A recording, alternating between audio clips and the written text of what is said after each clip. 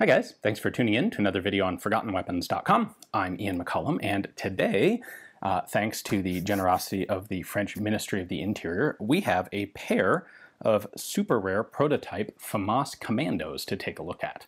The FAMAS was never actually issued in a short-barreled variant, and it's rather unusual among military bullpup rifles in that regard. The L85, they made a short-barreled version, the Steyr AUG, they made a short-barreled version.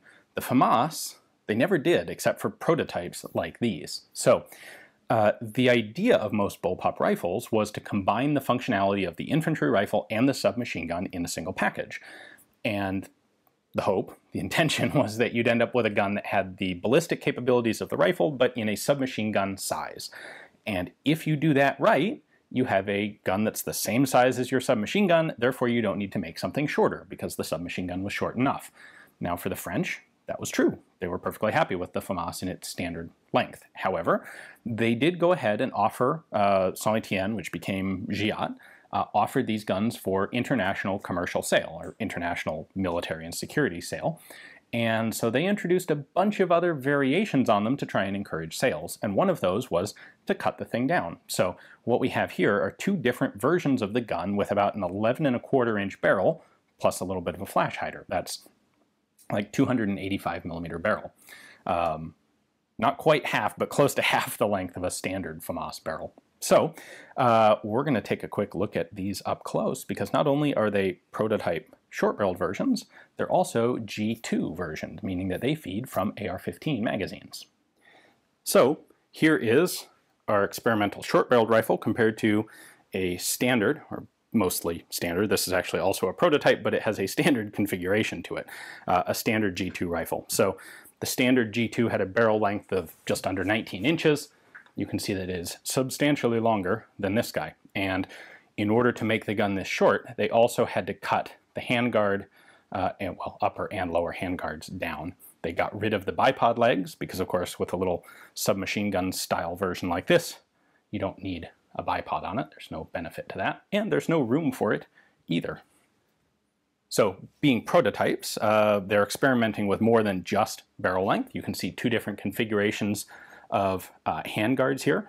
This is basically the standard G2 style, open so that you can operate it with mittens, and then it has a hand stop here at the front. So you would hold this like that, and that'll protect your hand, keep you from getting your hand in front of the muzzle.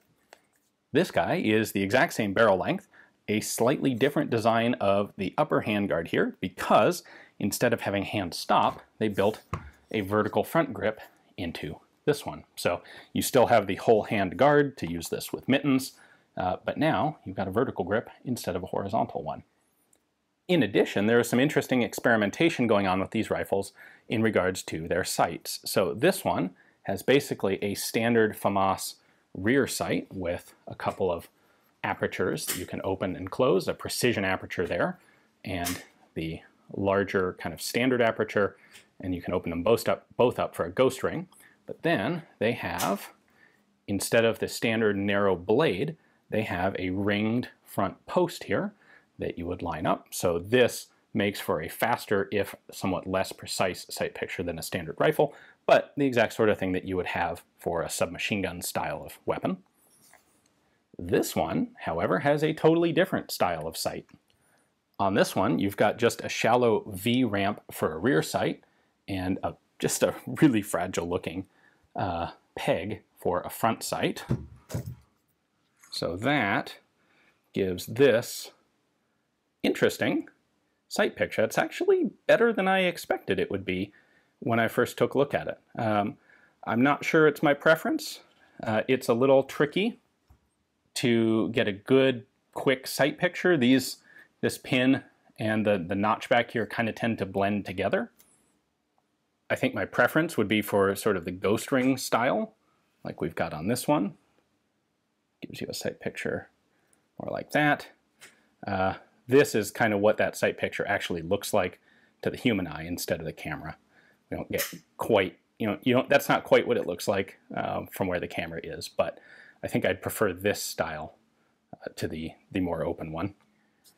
Quick look at the markings here. This has a standard G2 marking, except it has an A series serial number. The standard G2s were M prefix, and the A's indicate prototype rifles or special production rifles, where M was the Navy contract. So this is the 408th.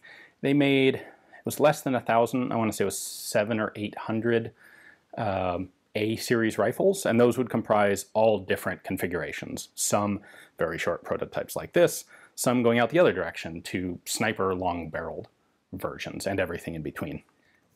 Now, the one mechanically interesting difference between this and the standard G2 is that the bolt carrier has been lightened, and this was done on both of these short-barreled prototypes.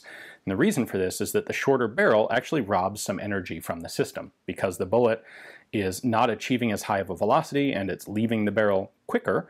You have less gas pressure and less time that gas pressure is acting on the bolt. And because this is a delayed blowback system, that has a direct impact on the gun's ability to function. So if we push this pin, we can pull off the butt stock, and then we can pop this out. So here is our short-barreled bolt carrier, and here is a standard bolt carrier assembly. So they actually took out a fair amount of material there. So these were never, as I said, sold commercially. They tried, but they didn't ever get any contracts for them. They were never issued by the French military, and these are a couple of the few existing prototypes. So it's pretty cool to take a look at them and see things like the different versions of sights that they were experimenting with and that sort of thing. It'd be super cool to have one, but the next best thing is being able to take a look at it here today, bring it to you guys. A big thanks to the Ministry of the Interior for the opportunity. Hopefully you enjoyed the video. Thanks for watching.